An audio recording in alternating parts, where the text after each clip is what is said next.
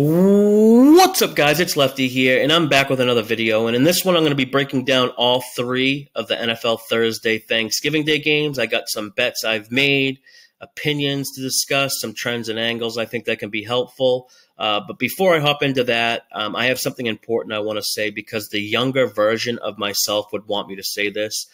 Most of you that have been watching my videos or following along the past few years know my story. I was a bookie from the age of 19 to my late 20s. Then I went on to work pretty much every job imaginable in sports betting, from sportsbook manager.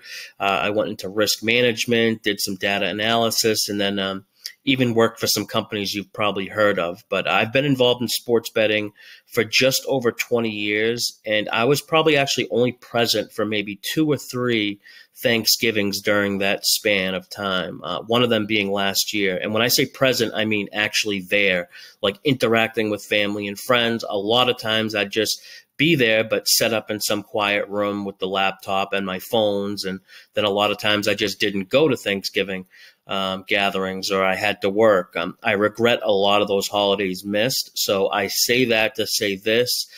There's always going to be more games to bet, but these big holidays are much more important. So don't waste them worrying about some 5-leg parlay or, staring at your phone. And I'm not saying don't bet, but just be present and involved.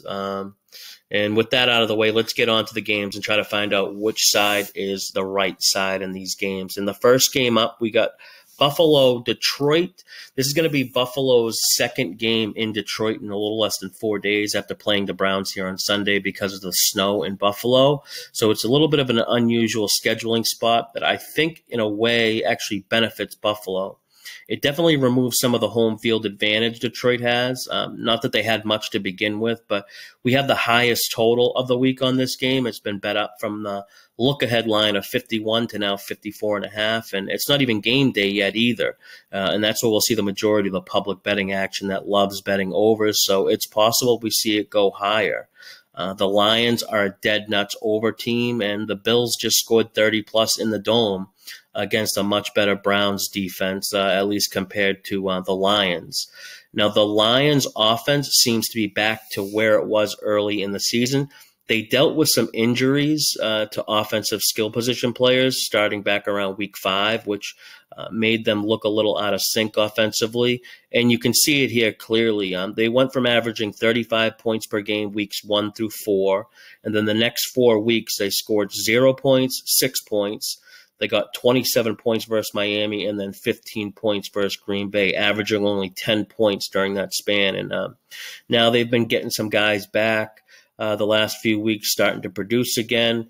And they've got back-to-back 31-point games versus the Bears last week. Versus the Bears and then versus the Giants last week. But here's the problem. When you look at the opposing teams they've played, this one here versus the Bills is a giant step up in competition. It'll be the best all-around team they've played all season, and I like Buffalo here. It's a short flight for them back to Detroit, but I feel like where the value comes in for Buffalo is the odds makers mispricing the home field advantage for Detroit, or I should say lack of home field advantage, with Buffalo having just played there and how this team is almost suited better playing indoors on a fast track. I think this Buffalo minus 9.5 is real short, being below double digits. I think by kickoff it will be double digits. The line now is basically what it was versus Cleveland, and Cleveland's a better all-around team than Detroit, and Buffalo dominated them. The Browns scored late in that game last week to make that score look a little closer than it was, so it was a little misleading final score there. The game was completely one-sided. I bet Buffalo minus 9.5, and I know double-digit favorites this season are only 5-11 against the spread, and the last 9 double-digit favorites have only covered the spread once. And I basically need Buffalo to win by double digits. And when you add in double-digit road favorites, they're 0-4 so far this year. But I'm really expecting Buffalo to dominate from start to finish. This is a Detroit team that's allowing 6.4 yards per play on defense, which ranks dead last, and it's not even close. So hopefully I can get that win to start Thanksgiving off right. But moving on to the afternoon game, we have the Giants Cowboys. got a divisional game here, and we actually have a quadruple D, a double-digit divisional dog. Both teams coming into this game off the opposite end of a beatdown last week. Cowboys, of course, with an impressive beatdown on the Vikings. And then the Giants kind of finally showed a glimpse of who they really are by getting exposed by the Lions 31-18. No question, this line of Dallas now at -10 with some -9.5s available. Are the sports books defending against all the Dallas action and blocking teasers? With Dallas coming off such an impressive win, the odds makers know Dallas is going to be on everybody's teaser list. Dallas was -7, moved right to 9, and the right line's probably somewhere in the middle, and that's probably the right number. But it's Thanksgiving. Everyone's going to have action on the game, and recency bias will be in full effect here. Dallas coming off their best game of the year, beating Minnesota 40-3. And it really was a perfect spot for Dallas, catching the Vikings off an emotional overtime win versus Buffalo. Classic letdown spot for Minnesota. Plus, Dallas was looking to bounce back off the loss to Green Bay. Just a perfect storm for Dallas. Giants looked as bad as they could against a Detroit team last week, and I think that could have kind of been them looking ahead to this game. Plus, the injuries for the Giants just continue to grow. Odds makers moving Dallas to -9.5 on Tuesday, now -10 at some books. Will at least make those teasers on Dallas a little less inviting. This total opened up around 43, and I immediately bet the over, knowing that this game will get heavy public involvement. And we know the public loves betting overs, so wanted to kind of get out in front of it. And sure enough, we see the total currently at 45.5. I thought 43 was low, but it was definitely more of a numbers grab than a play that I handicapped as being an overplay. I worry a bit about the Giants' ability to score, or I should say score, or how quickly they can score. The Giants are going to do what they usually do, and that's run the ball. They rank second in rush attempts per game. And with the Giants now without wide receiver Wan'Dale Robinson, I'm sure, they don't even have the option to really go to a heavy pass game script, even if they wanted to. We know the Dallas defense up front is solid, but they've given up a lot of yards on the ground. They rank 26th, allowing 136 yards per game, 173 yards per game over the last 3 games, and allowing 4.7 yards per carry. They're a good all-around defense, but they're built better against the pass and pressuring the QB than being a physical, run-stuffing defense. If they can't stop the run and the Giants control the clock, Dallas covering double digits seems a lot harder. I'm expecting a busy day for Saquon Barkley, Dallas stud linebacker, Micah Parsons. He's banged up, but he should play, but he'll definitely be less than 100%. This is a tough game only because I feel like 9.5 is too many points. I feel like I have a good bet with the over 43, especially now with the total at 45.5. If you want my bets or opinions the second I make them, you can join the Betting Network Discord community. It's a sports betting educational Discord where I post and share all types of info. I have over 85 different betting lessons. We break down games in all sports, share systems, and much more. Link to join is in the description below this video. And you can DM me once you're in the Discord with any questions you have. But yeah, this game, it's hard to not like Dallas. The weapons at wide receiver and Dak slinging it around. When this Cowboys offense is on, it's as good as any in the league. And then defensively, their front seven, how they can generate pressure. They're obviously a tough team to try and come from behind against, even if it's, just in obvious passing downs. So if the Cowboys get out to a lead, it takes away the Giants' ability to run the ball, and that's when this could get ugly. And the Giants' injuries, man, they just continue to mount. Most recently with wide receiver Wan'Dale Robinson now out for the season, a huge blow there. And now Giants cornerback Adoree Jackson, he's out 4 to 6 weeks, and makes you think if the Giants defense couldn't do anything to stop the Lions, how are they going to stop a much better Cowboys offense? I think CeeDee Lamb's going to have a big day now with Giants cornerback Adoree Jackson out. Who was all over him in the first time they played, held CeeDee Lamb to just 57 yards and made some really big plays. Lamb's receiving props seem real low, 71, 72 as of now. But I have to think that moves up into the high 70s.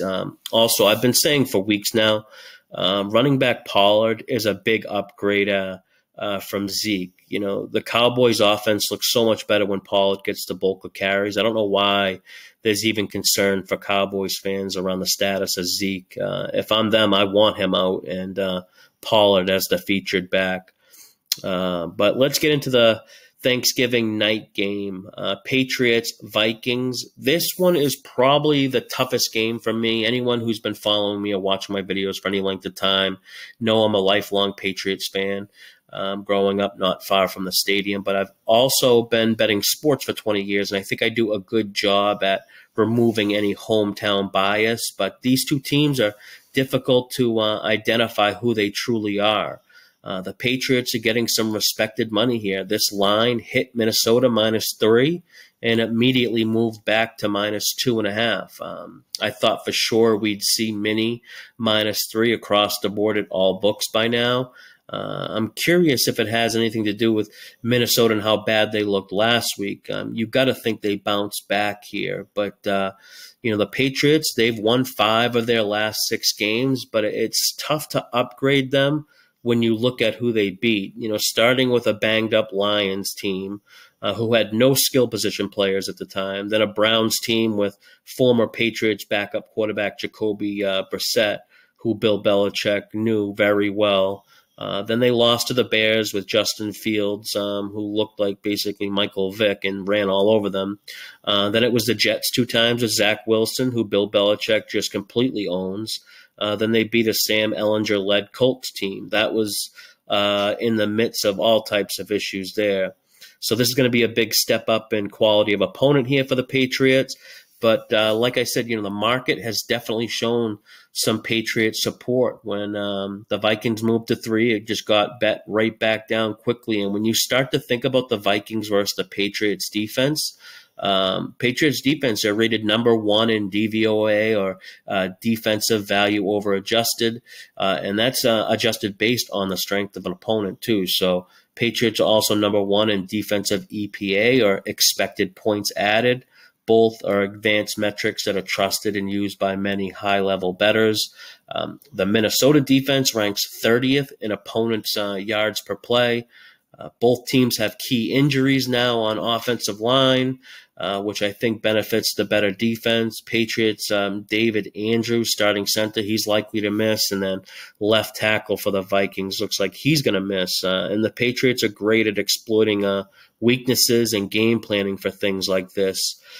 So I'm playing the Patriots here teased with an open spot. I'm going to find a team to close it with, but I'm getting the Patriots up through the key numbers of 3 and 7 in a game with a low total, which means points are always more valuable. The Vikings don't win games by margin. If you look at all their wins, 7 of their 8 wins are by 8 points or less. Vikings couldn't have looked worse versus Dallas last week, so you have to expect a bounce back. But Patriots winning an ugly game last week with a walk-off punt return, those type of wins can be big motivation builders too. Patriots with much better defense, getting points. I like this spot.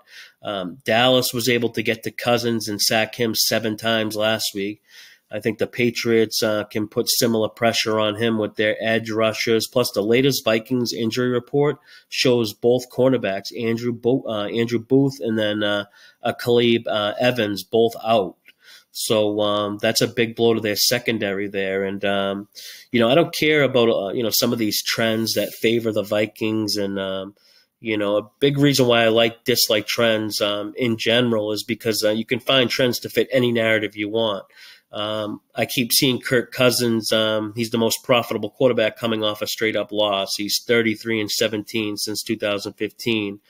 So that's great if you're backing the Vikings. You'll want to use that stat, but you won't want to use any trends about him being the second least profitable quarterback playing at night or in primetime games. So, yeah, you know, trends can go either way. I tend to just not put any value or weigh them.